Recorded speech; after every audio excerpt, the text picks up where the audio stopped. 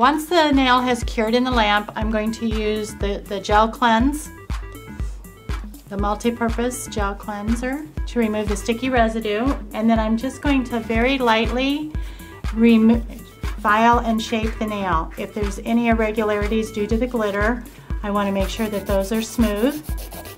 So I'm just going to shape it, make sure that there's no rough spots. A lot of times a simple buffing block will be perfect to finish out and smooth the nail.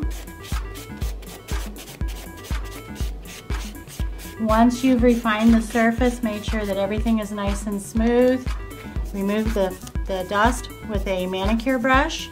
And then once again, I'm going to be using our Flex Gel Plus top and do a layer of this over the top, which will seal it, give it that nice shine, and give me the no cleanse finish when I'm done.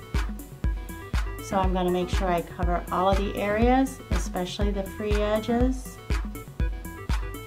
Completely seal it. If there's any on the skin, you want to make sure that you remove that before they go into the lamp. And then we're going to go in for our final cure. And that will be a 3-minute cure. While that hand's curing, I can be working on the other hand.